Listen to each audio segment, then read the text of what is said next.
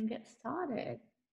All right, thank you guys for jumping on our weekly Zoom call. Tonight we are actually talking about coaching calls, and coaching calls is something that if you are a lead consultant, you are a leader and you should be doing coaching calls with your downline, whether you have one or whether you have 10 or 100, whatever that is. When we talk about frontline is who you personally sponsor. Downline is people underneath the people that you personally sponsor. Team is where you are the director of, or in many people's cases, whoever is in your team that makes up, like, so everyone underneath you makes your team. And then we won't go into groups because that's not what we're going to talk about, because it's all about coaching your frontline, which is the main priority, and then teaching them to do the same. And we get asked a lot about how do you teach your team or your frontline to do the same. It is all by example. And there will be times where you feel like you are the only person in your entire team doing all the things, and you might feel like no one else is doing it, but one day you'll be surprised at who's doing it with you that you weren't aware of, and your business will just snowball, and you just be like, what is going on? And then when you reach out to them, they've been doing these good things this whole time. And so that's what we're getting into. So we're going to screen share and we're going to get right into it.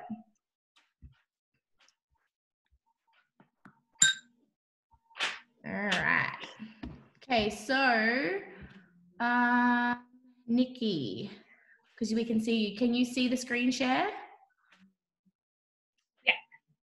PowerPoint. Can you see the PowerPoint? Can you see the PowerPoint? Yes. Yes. Okay, awesome. Thank you. All right. So we are talking all about coaching calls. So one thing before you start, one thing that I read early on in our Sensi business when we first started was a book called Network Marketing Pro by Eric Worre.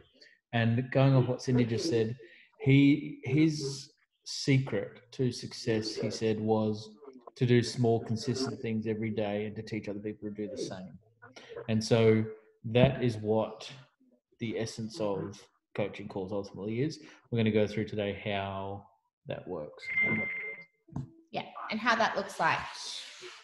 Okay. So I don't even know how to move the slideshows. Okay, so who should we coach? So like I said, your main priority is your frontline. So again, your frontline is people that you have personally sponsored.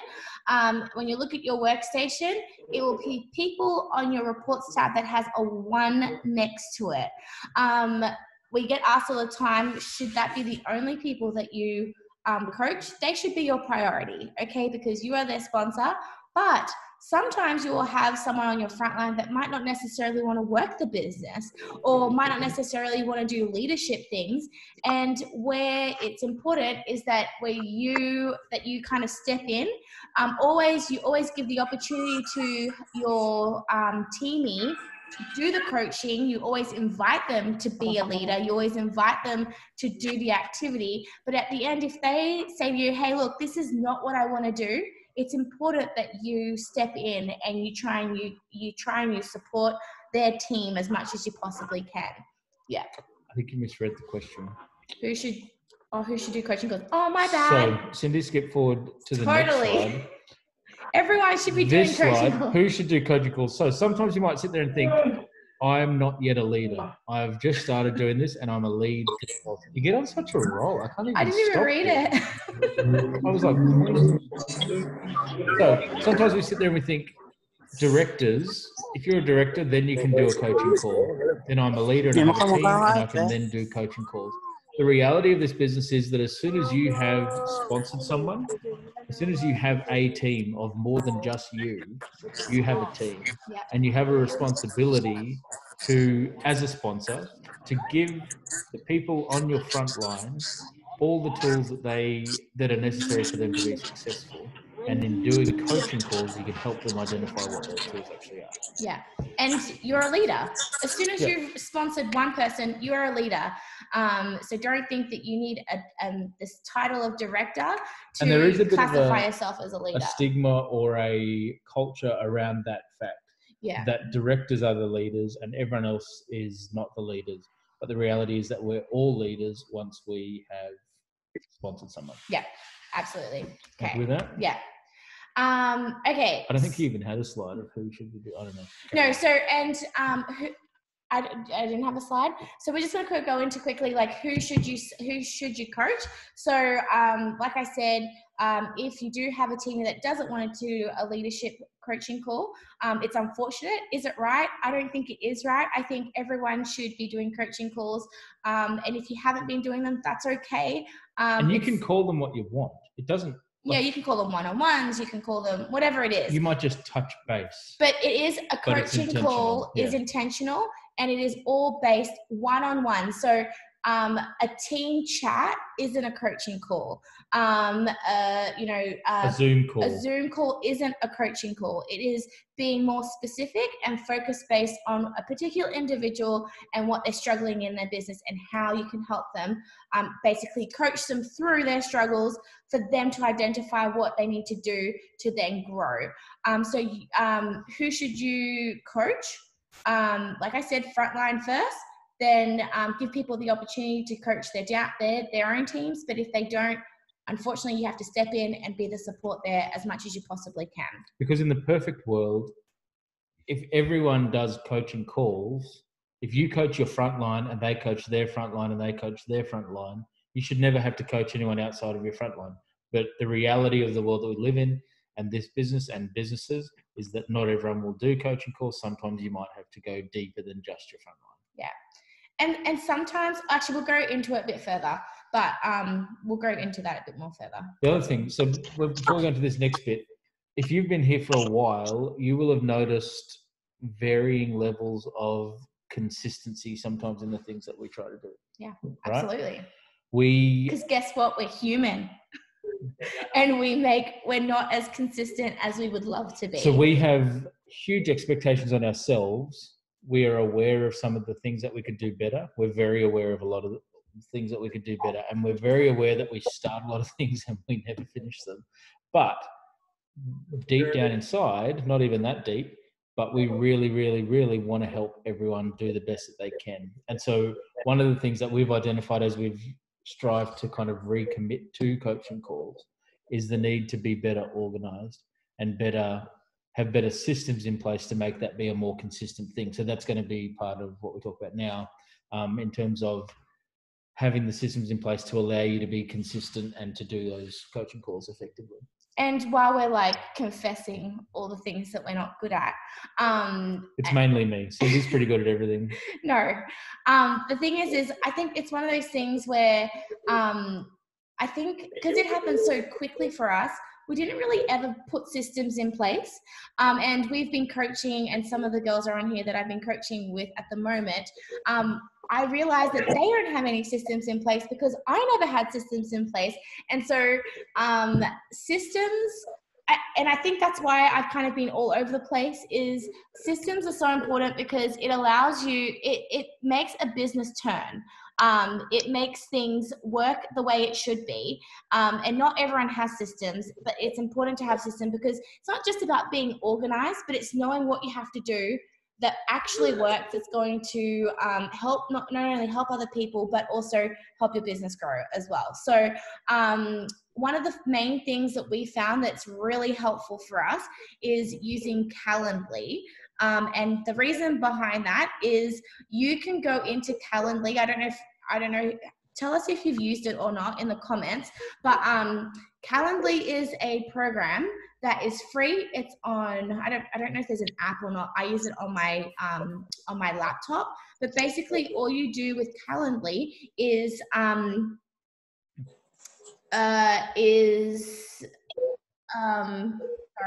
I'm going to get rid of the comments because it's distracting me. But the thing with Calendly is there is someone that's not muted though. You can mute yourselves.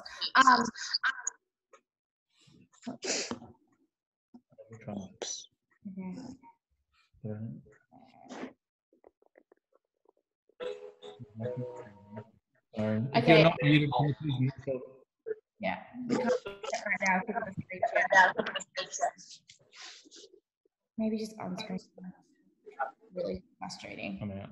Okay, so how to book. So Calendly, the great thing about that is you can actually go on there. You can choose the night and the session times that you're going to book it in. I always book in coaching calls for 30 minutes, but my coaching calls are 20 minutes. On there, that you can also explain like descriptions of what it is. You can go in there and change anything that you want to change. You can put you know, it doesn't show anything else in your calendar. You can just say, look, I'm free between Monday from 7 to 9 p.m. I'm going to put in 20 minutes, a half an hour sessions, and people can go in and book.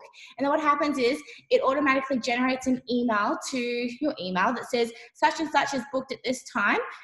You can pay for a little, like the pro version, which then gives you options. If someone cancels, it sends automatic reminders to people, but I haven't paid for the pro because talk about consistency, right? So I just put in the description that they actually have to call me, and I put my phone number in there, and it's up to the person that I'm coaching to show that they're, you know, that they're serious of not only my knowledge, but also my time.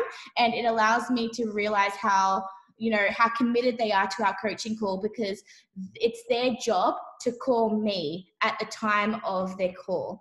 And if they don't do that, then I don't chat to them. I don't pick up the phone. Yes, I have access to their phone number on the workstation, but I want to know when people are serious. I want committed people that I'm coaching my time, because I think the more I'm getting older, the more I realize that time is one of those resources that you cannot get more of, right? You can get more Scentsy, you can get more Scentsy bars, you can get more warmers, all those things, or like, you know, things. You can get things all the time, but one resource that you cannot gain more of is time.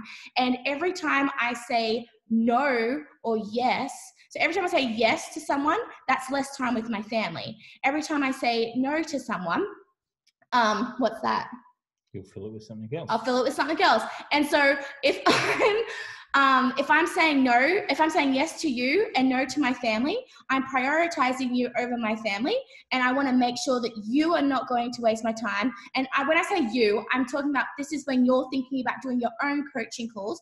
You need to make sure that who you're coaching is not going to waste your time, that they're respectful of your time, because I mean, it's still half an hour out of your day, or out of your night, whenever you kind of want to put it. And so you want to make sure that they're not going to waste your time and not be disorganized. And that will bring us, I think, to our next little section. But Calendly is honestly a really great way for people to book into your calendar. And the really great thing is, one of the best things Andrew did a little while ago is he actually set up our calendars on Google. Is it Google? I think so, yeah. And so anytime anything goes to my emails and it's a event, it actually automatically updates my iPhone calendar, and it puts everything in there, and it actually reminds me automatically one day before and 1 hour prior to an event or anything. So I don't have to go back into my calendar and go in and manually enter it into my phone calendar. It just does it automatically for me, which is like really handy. And it's all about efficiency, and it's just working really well. And then Andrew actually has access to my calendar, and he knows he can't put anything on at those times because I have something on, because he can see my calendar in real time. Let's be honest, I'm not allowed to put anything on ever. No, he doesn't put anything on. Okay, so what to talk about? I was coaching someone earlier this week, and one of the things that she wants to improve herself in is actually coaching calls as well. And she was like, one of the biggest things that I'm struggling with is what to coach someone on. And I ended up, I don't know if was on here, but we ended up doing a course with Scentsy as SSDs, where we learned about coaching calls and how to do them. And one of the biggest things, like aha moments for me, and I don't know if this is anything that's going to be new for you guys, but there's a difference between coaching and teaching. And right now we're having like a teaching experience, right? Where we are teaching you guys about a topic. And I was talking to this particular consultant earlier in the week, and I said, you know, there's a difference between teaching and coaching. Teaching is you doing all of the talk. You what to do, you giving them all the ideas. Coaching is very different. Coaching, what happens with coaching, you are asking them the right questions to get them to think about what it is that they're going to do. So it's, so for an example, you might have someone that says, oh, look, it's been a little while since I haven't been able to meet new customers and I don't know what to do. What should I do? And then my question to them would be, okay, so what have you been doing? And then they would list it off. They might realize that they actually haven't done a lot of things. So, and one of the things is, as they list off, you say, and what else have you done? And what else have you tried? And you get them to, you're basically asking questions. They're the ones doing all of the talking when it comes to coaching. And so that's something I think that it's really important to realize, because we get intimidated by doing coaching calls because we think we have to say everything. And you have to have all the answers. Yeah, but you don't. So, if you're a lead consultant and you signed up 2 weeks before your before your teamie, it's not about knowing everything. It's just asking them the questions like, where are you going to find that? So what else are you going to do? What are you going to try? It's just questions that allows them to sit back and think of the answers themselves. And that's what a coaching call really is. So we were talking about this earlier tonight, right? And we were saying how I've just got the biggest blank ever in the world. I do that all the time. The biggest role. What were we talking about? We're talking about how, that's right. So when we're doing things, right, going off what Cindy was saying, our goal is to help as leaders in the coaching call is to help other people identify the behaviors that they need to be doing more of, right? Yeah. Helping them identify it. So they need to come up with the things that they need to do better. And the bottom line is that you do it to me all the time. When they identify what it is that is, missing in their business or what needs to happen, it's a different type of accountability. Like if you're the one telling them what's wrong, I was saying to Andrew, like, it's almost like, coaching calls can be almost like, I don't know, intimidating, because it's like, how do you sit there? I know for me, this is what held me back from coaching calls was, how do I sit there and tell someone, because there's a lot of things that you can tell by someone's workstation. So much. Like you can tell so much by their numbers, their PRV, their recruiting. Like I can tell who works their business and who doesn't. And you can too when you're looking at your reports. And it's not hard to kind of realize what numbers pop out and what's really important to kind of be tracking.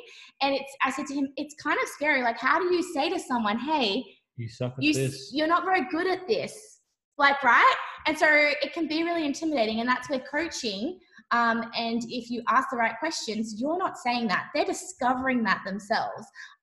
They're identifying their weaknesses and they're identifying how they're going to fix it. So the thing is, right, is that in life and in Sensi, we know our weaknesses, right? Yeah. We all know what we're not very good at.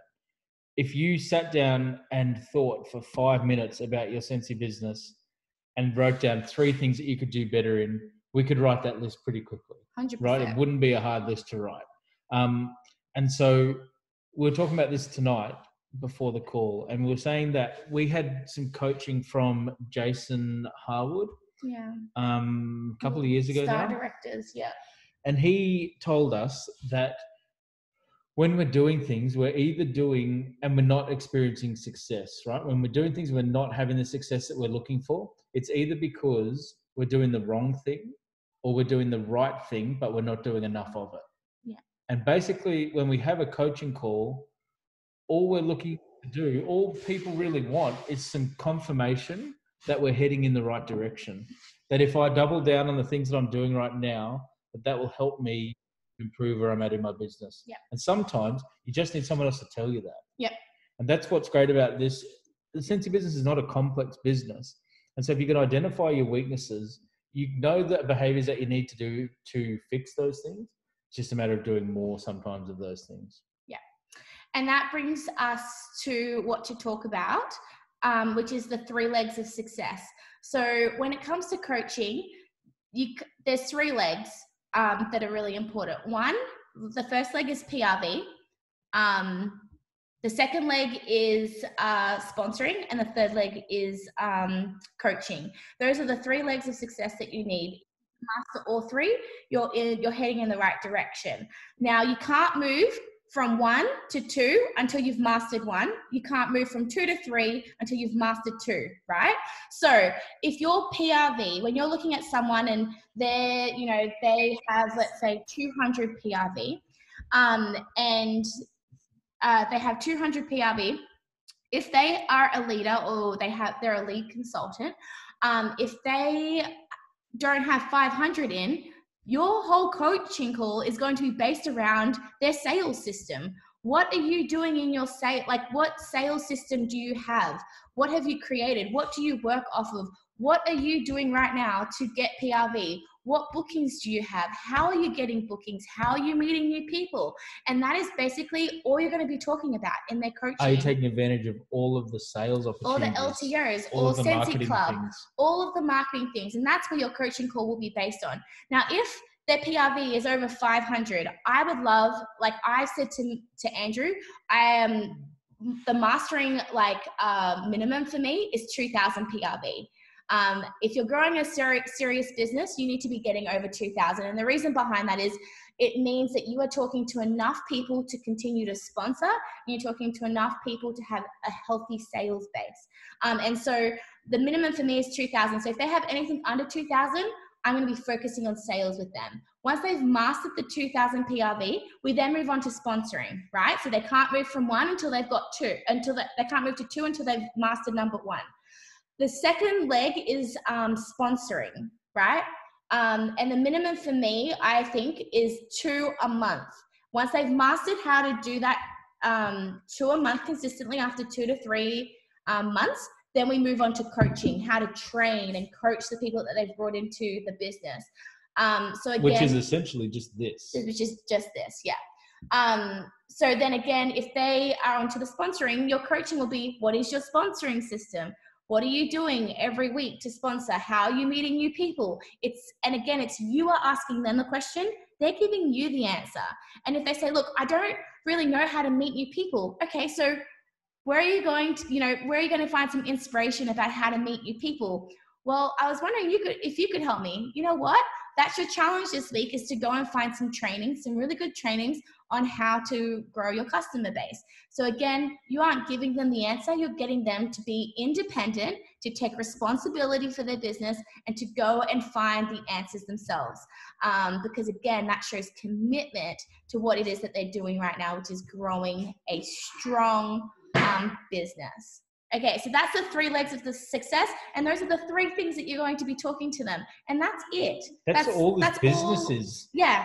All businesses, those 3 People things. get kind of caught up in everything else. You just need those 3 things to be working perfectly and mastering in all 3 areas to have a very healthy business. And as you master one, it will automatically flow into the next one. Yeah. Okay, so how to identify the weaknesses. So we have some Google Forms.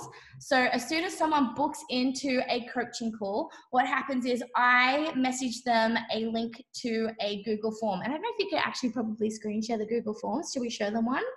Can you do that? Is that easy or not? But each we have a Google form for every ranking or title. And each one is different to the other because they focus on different things. So for instance, let's see if Andrew's going to try and pull up our Google Forms. But he will, if you guys want, let us know, and we are happy to share the links up on the GVT. You can create your own, but Google Forms is pretty easy to do. It's how do you create a Google form? Do you just Google Forms? It's pretty easy. It's pretty easy. Andrew does them. It's pretty easy when someone else. So how do you do it?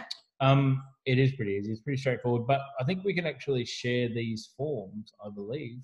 Somehow. We got them. Let's just look at certified consultants, lead consultant. Let's go lead. Yeah. And so each one looks slightly different. Are you screen sharing or not yet? Not yet. Oh yeah. So okay. I'm going to show you a Google form. This is our lead one. And so what happens is they have I normally, as soon as they book in, I send it to them, and they have to complete this form 24 hours prior to our coaching call. If the form is not completed 24 hours before our coaching call, to me, it shows me that they're not committed to what it is that we're doing. And so I then cancel the call and reschedule for another time. So they miss out on that time slot, and purely because, to me, I want people that are committed, that are my time, but I also want to respect their time and focus on the things that they really need help with.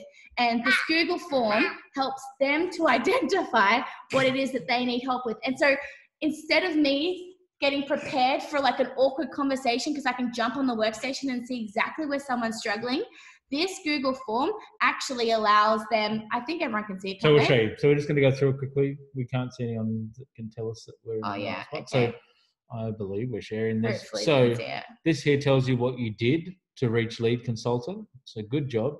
This is what you're getting. And this is directly off the workstation. So all these images are on the workstation.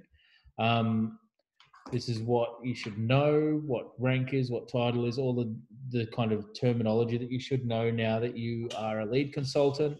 This is how you get your next promotion, right? Simple things that are all on the workstation, but are easy for them to see here. Yeah, so they're fully aware of, you know, what's required of them to promote or how they got there in the first place. Then we've got this image of the 3 legs of success that Cindy was talking about, and a handful of the things. It's all right. You just have to try. What do you want? Take it off? Oh, sorry. He said to find out what he wants. He's like his mother, persistent until he gets what he wants. And then when he gets it, he's fine. So 3 legs of success, like we were talking about, it's got things that you can do to boost your PRV, sponsoring, coaching, and self-care, which is your responsibility as a person to look after yourself. So hold on, and before you kind of go on, so sales, so these are the things that they need to master, but one of the things is this is just an idea for them when they come onto the call. When I say, have you got a sales system? They're like, you know what? I don't have a sales system. This is something that they can go back to, have a look and create their own system. Because here's the thing, our brains all tick differently. We all, process things differently. And so some people will be happy with an online system. Other people will be, need pen and paper. Others need, whatever it is your system is. We don't, at the end of the day, it's not what type of system that they're using, but that they have a system that's working and it's effective. So these, again, are just areas that to help them with systems to be able to master each area before they can move on to the next. Okay. Then they just fill out your name, the date that your call is on. So it's a bit scary if you don't know that date that you've just booked in. So this is the idea of these questions, is it puts the responsibility on the person filling the form out that you're doing the coaching call with, that they can be not sort of accountable themselves, I guess, for these questions. Do you know how to reach your next promotion to star consultant? It's right up here. It says it right there. So the answer is yes. If you can mute yourself, that would be great. Is it? No, oh, no. It's none of them. Okay. How are you following up with, we skipped one. Here you go. What's your current PRV and what was last month's PRV? There are things that you should be able to pull up pretty quickly. It will also help us know where you're at with your sales. How are you following up with your customers? What's your system? That's what Cindy's been talking about. How many recruits have you had this month and last month? Is that an area that you could focus on? Maybe focusing more on your PRV will help boost that. How many active frontline do you have? Again, that's on the direct on your workstation. And then what is your love language? How do they like to be recognized, so that you recognize them after they achieve those things? So basically, as they test these, what was your PRV this month and last month? How many people have you recruited this month and last month? They already know where they're struggling. Before they get on the call, they know what we're probably going to discuss. They know, they've identified it in the Google Forms. And it allows them to think about that prior to coming onto the call. And it takes away that awkward conversation that I have to be like, how many people did you recruit? That's not really enough. They know that it's not enough because they put 0 there, right, for the last 2 months. And they know that that's an area in their business that they need help with. But what we will do is, if I look at their PRV first, and if their PRV is like, 5, I don't know, let's say 4 under 500, I'll be like, you know what? Let's not even talk about sponsoring. Let's talk about your PRV. Let's talk about how we can get that up to 2,000, because you're not quite ready to sponsor, because you need to have more conversations to have those sponsoring conversations. You need to have more sales to have those sponsoring conversations. It's not going to work unless you're selling. And so this helps them identify it. And so each we have a form for each rank, has a different form, different questions. Obviously, the more you work your way up the compensation plan, the more the questions you're going to get. And so we found that to be really great, because it just allows us to just know exactly what we're talking about when we get onto the call. And then I think there was one more, wasn't there? Almost, yeah. And then the last little section is accountability. So here's the thing. I always talk to you guys about, don't do anything that you can't do. Like, don't do something that you're doing with a team of 1 if you can't do the same thing with a team of 100 or a team of 1,000. And it might seem like a long way away, but one day you will blink and that will be your reality. And you'll be like, how do I not only, recognize this many people, but how do I keep people accountable? So again, what we do for accountability, and it's actually been working really well, is when we set the challenge and we talk about what their tasks are for that, for that week that we're coaching them for, it's their job to screenshot it and to send it to me via text, or if they're overseas in New Zealand, via Messenger. But they screenshot everything that they do. That, once they created their system, while they're working through their system, if they booked a party using their system, it's up to them to take a photo and send it to me. I'm not going to follow up with them. I've given them a time frame that they need to contact me by and let me know that they've done the things that they said that they were going to do and commit to. And it's for them to keep themselves accountable, is to send me the proof that they've done it. Because at the end of the day, it's their business, and they need to not only keep themselves accountable, but be committed to what it is that they want to achieve. And this just helps them do that. So for me, having the system of booking, like having my availability up at Calendly, allows people to go and book when I know that I'm doing coaching calls. Then having the online Google Forms allows them to identify, and I know exactly what I'm doing. I can check my Google Drive, like if I'm in the car or anywhere, and I can do a coaching call wherever I am if I need to, if I don't find that I'm at home. And then having them be accountable, it really takes away a lot of the work when it comes to actually doing the coaching call, which I found that when we were trying to do it in the past, it was really hard to keep, I was chasing people up. I was taking all the notes. I was contacting them. And it was, realistically with the team that we have, and also I'm a mum of 4 kids, one with a lot of, that needs a lot of assistance. And I don't have time to sit there and message everyone, even though I want to, I want to be able to have more time, but the thing is, reality is I don't, especially with all the things that they have going on in their own lives, that I kind of am taking them to and from and doing all the activities and all that kind of stuff. And so I found these 3 tools to be really helpful when it comes to having a better coaching system. The other bottom line of it is that this business is your responsibility. The coaching calls are nice and they're helpful because they make us accountable to someone. We always feel more pressure when we're accountable to someone, but ultimately we need to be accountable to ourselves and doing the best that we can do, and not relying on someone else to drag us to success, right? Coaching calls are great, but ultimately it's up to you too. Yeah.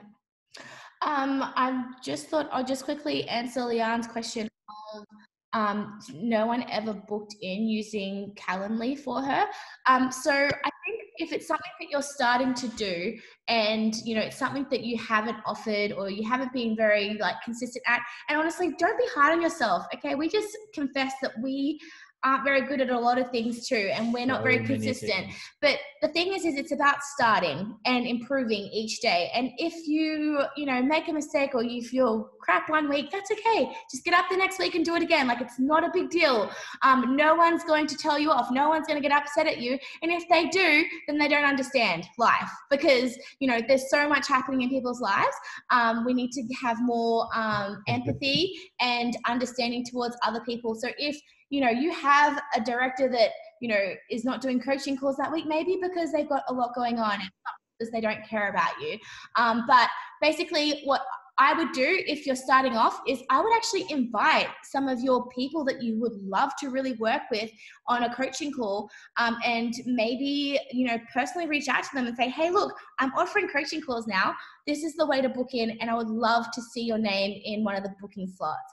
And send them the link, and hopefully they will do that. But I find that, personally reaching out to people just makes it a little bit nicer than, even though we did send out an email to our front line, it's also still very nice to just, reach out personally to each of them and invite them to do that with you. The other thing is you don't actually have to be coaching the same people every week, because as your team gets bigger, you're not going to be able to have enough time or time slots in the day to be coaching everyone weekly. Okay. You could probably, depending on how big your team is, you can start off with monthly and then move on to, is it bi-monthly? 3 monthly. And then go into quarterly as your team grows. Because remember, 80% of your time should be on your personal business. You should be working your PRV, sponsoring, and coaching. But remember, you need to be spending a lot more time on your personal business. PRV and sponsoring. Yeah. And I think that's all we have to share. If you guys have any questions, let us know. We can pop the Google Forms up on the GVT if that's helpful.